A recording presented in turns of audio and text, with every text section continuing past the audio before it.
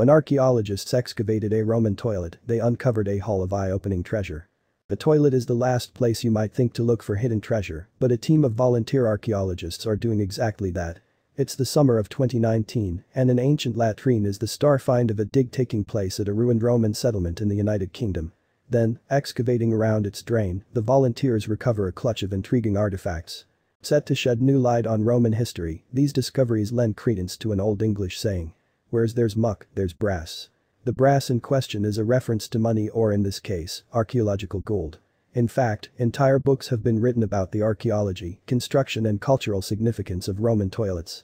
The toilet excavated in 2019 was located inside a remote military community at what was once the northern frontier of the Roman Empire. As such, the artifacts recovered from its drain promise to provide fresh insights into the leisure activities of Roman troops.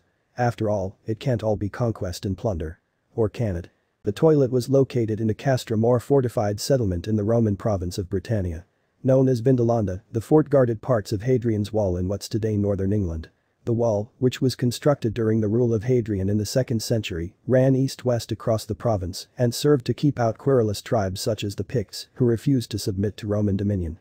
Located in the present-day county of Northumberland, Vindolanda was inhabited by the Romans during the first 4 centuries AD. Prior to the construction of Hadrian's Wall, it stood watch over the Stanigate. This was a critical Roman transport route that connected a couple of riverside forts. Luguvalium on the River Eden and Kerstopotum on the River Tyne.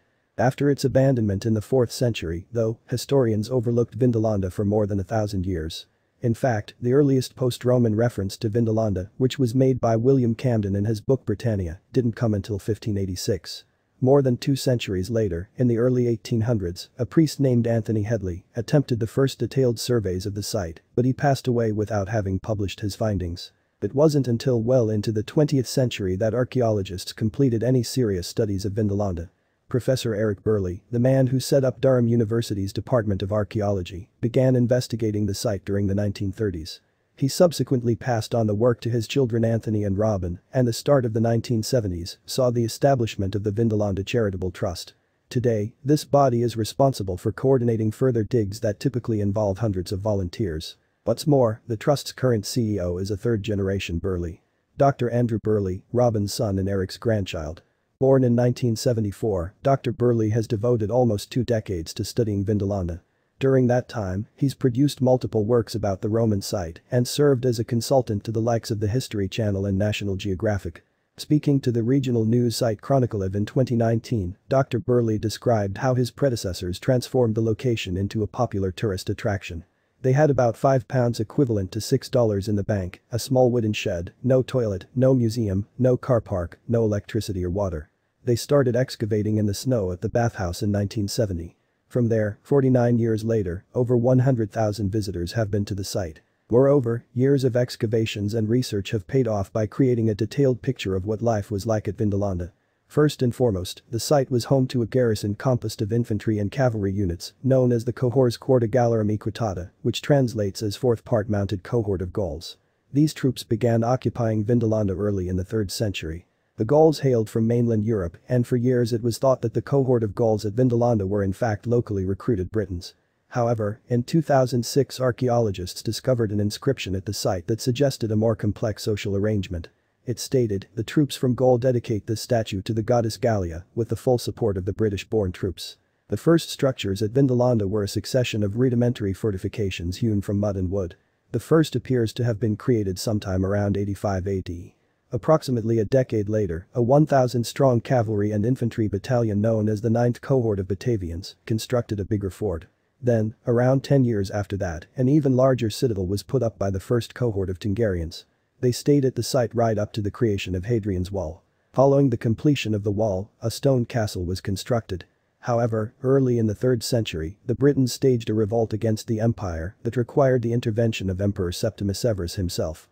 During this period, the castle was torn down and replaced by military quarters. The emperor ultimately died in Britain not long afterwards, and his son subsequently reached a financial settlement with the insurgents. Thereafter, another stone citadel was constructed to be occupied by the 4th Cohort of Gauls, who would create the inscription we heard about earlier. An autonomous settlement known as a vicus subsequently sprang up on lands near to the citadel. Except for one that may have served as butchery, though, the buildings didn't have any drainage facilities. In addition, a separate bathing center known as a thermae was also constructed on lands close to the castle. Decades of excavation work at Vindolanda have yielded a trove of intriguing artifacts. Among them, the so-called Vindolanda tablets were Britain's oldest examples of handwriting when they were unearthed. Found in the 1970s by a student, they consist of wood sheets that contain ink inscriptions. These include army dispatches and private correspondence. Other notable artifacts are a cache of more than 400 items of footwear that were unearthed in 2016. The most notable was a kid's shoe that bears a remarkable likeness to modern-day sportswear, even though it was created prior to the construction of Hadrian's Wall. And, as an item of fine quality, it raises questions about the social composition of the settlement. Meanwhile, in 2014 the rare discovery of a wooden toilet seat at Vindolanda made international news. Speaking to Chronicle in 2019, Dr. Burley joked about some of the media inquiries. He said, "Someone rang me up to ask if the toilet lid was up or down when we found it." Naturally, some discoveries at the site are dark and even a little disturbing. In 2010, for example, diggers recovered the skeleton of a kid who was probably female. And it seemed that ritual sacrifice could have played a part in her demise. Tests suggested that she passed away in the 3rd century. During a 2017 volunteer dig, the team unexpectedly stumbled upon cavalry quarters dating to the early 2nd century. The contents included military equipment, textiles and, most impressive of all, an unbroken sword in its casing. That wasn't a moment we ever expected to happen, and it was found by volunteer Dr. Burley recalled. In the same year, diggers also found the world's oldest boxing gloves. Fashioned from leather, they were made sometime around 120 AD, and according to Dr. Burley should not have survived. The gloves aren't matching, and it's thought they were worn in sporting contests or training fights. In 2018 the team discovered a small hand that may have been a ritual object associated with the Temple of Jupiter Doliginus, a secretive sect that flourished during the 2nd and 3rd centuries. It was found only 20 meters away from the temple wall in a muddy pond and is so symbolic of the cult, Dr. Burley said. It was probably discarded as a part of the temple's commissioning ceremony into a watery grave. That same year, an investigation into a ditch that predates Hadrian's Wall yielded the remnants of a hairy dog. According to Dr. Burley, the remains are remarkably intact. To have this level of preservation, even at Vindolanda, is incredible, he explained. This artifact is important as it shows what might survive from the deepest ditches at the site. Other discoveries in 2018 included a silver trinket depicting a duck. According to Dr. Burley, the brooch was found in a ditch from a time of war in the early 3rd century, full of symbolism and hope. Indeed, the object is so aesthetically pleasing that the trust has manufactured imitations to sell online. Even more remarkably, though, the 2019 dig around the toilet drain of the Vindolanda bathhouse yielded a couple of precious jewels. Carnelian and red jasper. Carved with the images of Roman gods and goddesses, the stones were seemingly once set in rings and worn as jewelry. The specific deities depicted in the stones probably had personal significance to the wearer. Speaking to the BBC in 2019, Dr. Burley explained that the stones likely fell down the toilet by accident. Although carefully made by skilled artisans and prized by their owners, the glue that secured them in rings had a nasty habit of failing, he said. Their owners either did not initially notice that their gemstones had fallen out or they could not face climbing into the toilet to try to recover them. In addition to the gemstones, the diggers discovered the remains of a cracked board game. The game was apparently played inside the bathhouse until it became damaged. Thereafter, it was placed in a nearby building where it served a more practical function. Floor tiling. Speaking to the BBC, Dr. Burley explained that board games were a vital part of life in the military camps. The Romans played a very tactical game which looked a little like drafts, he stated. Gaming boards and counters are particularly prevalent on Roman military sites and shows that it was not all work in Roman times. Like today, gaming was an important part of life for many people 2,000 years ago. Indeed, people from all walks of Roman life liked playing games, many of which resemble their popular modern-day equivalents, at least superficially. The Romans enjoyed dice games, for instance, although their rules remain a mystery. Backgammon, too, is probably descended from a range of ancient games called duodecim scripta. The game found near the bathhouse is known as ludus latrincularum, meaning game of mercenaries. The board is inscribed with a matrix and was played with counters. The crack in its surface could even have resulted from a dispute between players. In fact, numerous versions of ludus latrincularum have been found at many sites all around the Roman world. As such, archaeologists are relatively certain about its layout and pieces. That the game had clear military themes and may have involved wagers is clear. However, no one is entirely sure yet how to play it. When it comes to investigating and interpreting such ancient games, scholars consult sources including the works of Suetonius, who wrote that even Emperor Claudius enjoyed games.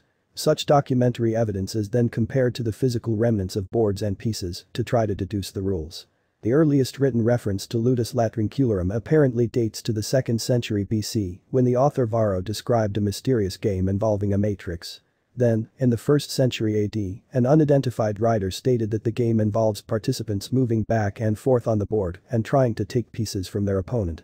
The poet Ovid finally explained the intricacies of capturing a counter. As such, ludus latrincularum appears to have been a complex form of checkers. The exact rules remain hazy, but that hasn't stopped some manufacturers from producing working replicas of the game.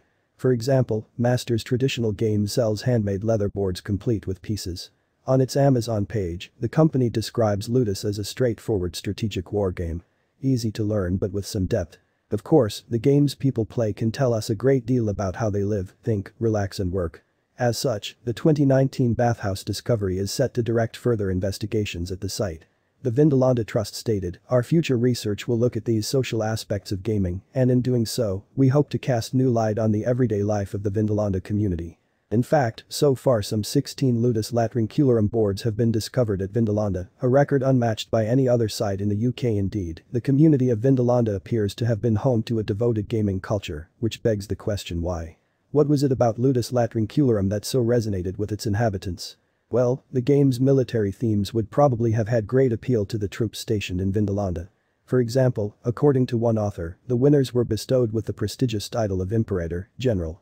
Equally, the game's popularity may simply have been a matter of utility, as its components were simple to construct. Moreover, ludus latrincularum boards have been recovered from a wide variety of sites in Roman Britain, including both civilian and military sites. Clearly, then, it was a popular game. And it appears to have been enjoyed by all kinds of people, not merely troops or aspiring imperators. Indeed, this pattern appears to have been replicated at Vindolanda itself.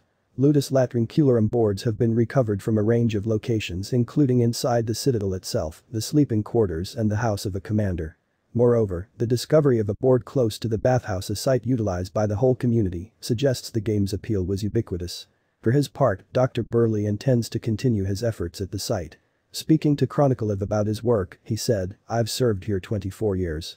I've got one more year left which, if I was a Roman soldier, I could retire with a piece of land in North Africa, but it doesn't look quite so good these days. So I think I'll just carry on instead. When I was a student at Leicester University many years ago, my professor asked me what I want to do," he added.